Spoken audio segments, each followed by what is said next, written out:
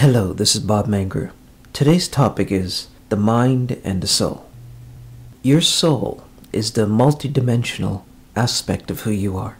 It is the higher part of who you are. It is your spiritual self. And reconnecting to the essence of your soul is essential for your joy, your well-being, your success, your accomplishments, and your creative thinking. Or you may simply have the feeling of a need to connect to your soul because you might have a sense of emptiness. Something is missing in your life. Think for a moment which part of you got you here to listen to this recording. Your mind or your soul? Your mind or your intellect would have taken you to listen to something else, such as a real estate seminar, or recording on technology or electronics, or chemistry. In other words, these are things of the intellect. These are things of the mind. But your soul craves deeper things: meaning, purpose, joy, excitement, creativity, and so much more. It is beyond the intellect. So for example, IBM was built on the intellect. Disney World was built from the soul. Your mind is drawn to intellectual and physical matters, while your soul is drawn to spiritual, non-physical, creative, playful, and expressive experiences. Your soul functions on a much higher dimension and frequency than your physical body and physical mind. So the core of who you are is made up of spirit or soul, and most deeply, it is made of love. Here's a simple exercise for you. I'd like you at this very moment to take your hand and point to yourself. Go ahead. Lift your hand and point to yourself. And without me seeing you right now, I can almost guarantee that your finger is pointing to your heart. Notice that your finger is pointing to your heart or the center of your chest. It's not pointing to your brain. Why? Because inherently, intuitively, we recognize that the core of who we are is contained within our heart, not within our intellect, not within our brain. So when you think of who am I, your hand immediately goes to your heart, because your heart is built from love, passion, compassion, creativity, joy, and so much more. Now, it's not to say that your intellect does not do these things, but they're very different category. They're different dimension, different aspects, and different ways of functioning.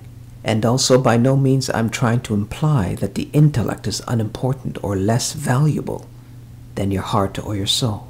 But nevertheless, there is a distinction in the sense that your soul is multidimensional and your intellect or mind is primarily three-dimensional in nature. It functions on a linear system, but your soul does not. So a simple comparison between the mind and the soul: the mind looks for answers, the soul already has the answers. The mind doubts, while the soul knows. The mind divides, and the soul unites. The mind feels stuck, while the soul is always moving and expressing. The mind says, "I love you if," and the soul says, "I love you, period." The mind always likes to assume. It very rarely gets the facts straight, and it can very easily take you down the road of negativity and anger. But the soul does not and cannot do these things because your soul is made out of pure love. So you may be thinking, why should I connect to or even spend time realizing my soul self? And there are three major reasons.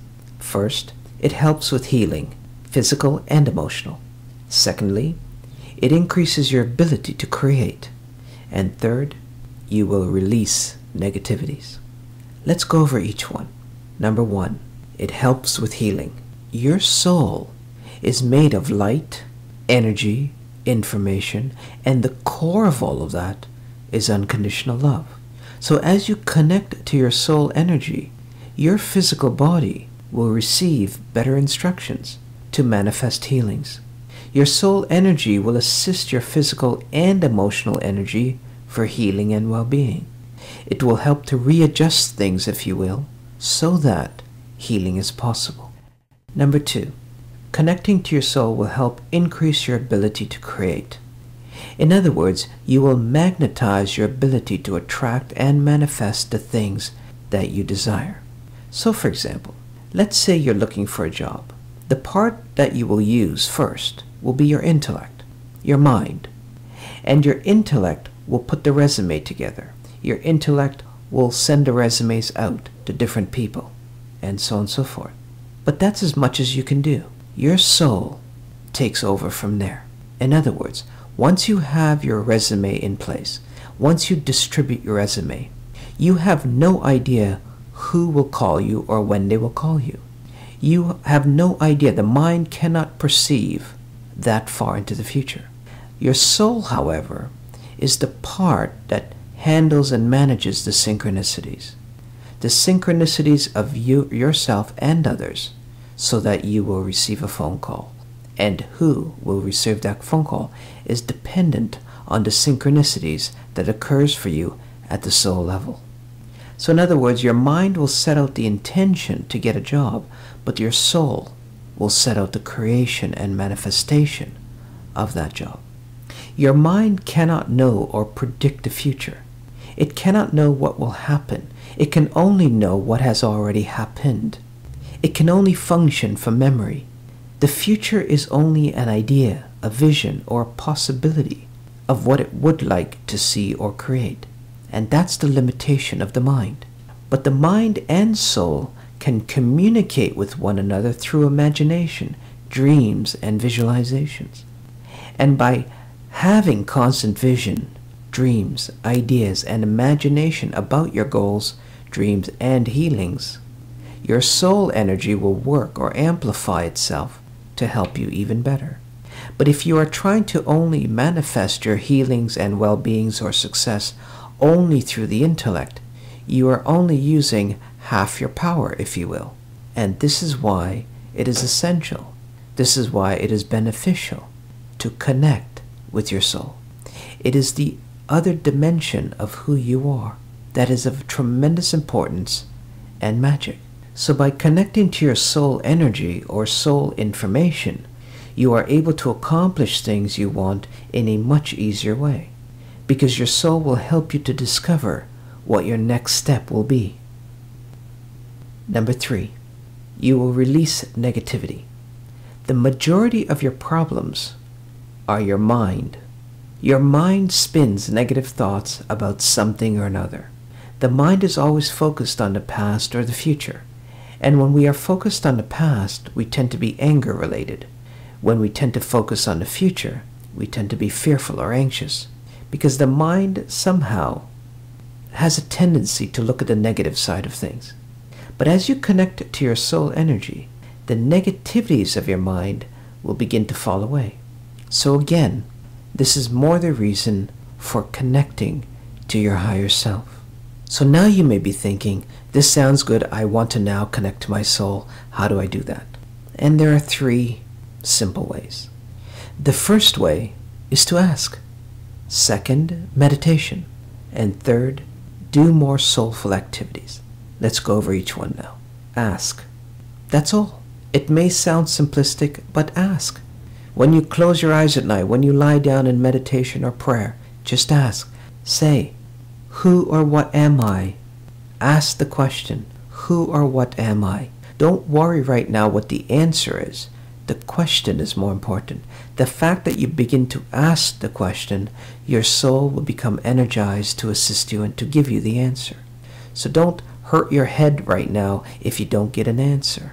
Also, you can say things like, I want to know my higher self, or I want to know my soul. Keep this as a regular request within your own consciousness as you go through your day. I want to know my soul, or I'm ready to know my soul. Another thing you can say is, Spirit or Soul, tell me what I need to know, or what I need to do next. Again, use these messages, use these ideas. Talk to your soul. Your soul is aware of you completely. It is just that you are not aware of it, or you're not having the intention to be aware of it. The second way to connect to your soul, meditation. Now, it does not have to be a formal meditation. It can be But meditation can take many forms. It can be a walking meditation. When you're walking, just pay attention to how you're walking. Notice your footsteps, notice the temperature. Notice the movement of your arms, the movement of your body. Notice what you're thinking. Just pay attention to your walking. If you're sitting down, pay attention to how you're sitting. Just notice your environment in a deeper way. This is a waking meditation or a walking meditation. So whenever you're doing anything, just pay attention to the act of doing. So even if you're just washing the dishes, while you're washing the dishes, pay attention to the water. Pay attention to the temperature of the water, the flow of the water. Feel the dishes in your hand. Feel the detergent as you're washing the dishes. While you're standing doing the dishes, feel the ground beneath your feet. Feel the movement of your body. This is a form of meditation. This is keeping your attention on the here and now, and this amplifies your spiritual energy. Number 3, create more soulful activities for yourself. When you go about your day, notice or ask yourself, am I in my intellect right now, or am I in my soul? So in other words, I'm going to say a few things and distinguish. Does it feel like the mind or the soul? You're calculating your money and paying your bills.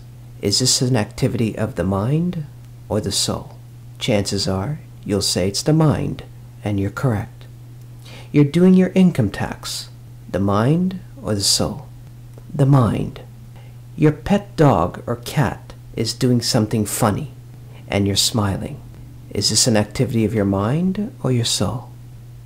If you say the soul, you're correct. You're having a meeting at work. The mind or the soul? The mind. You're walking down the street and you see a piece of glass on a sidewalk and you pick it up because you don't want someone to get hurt.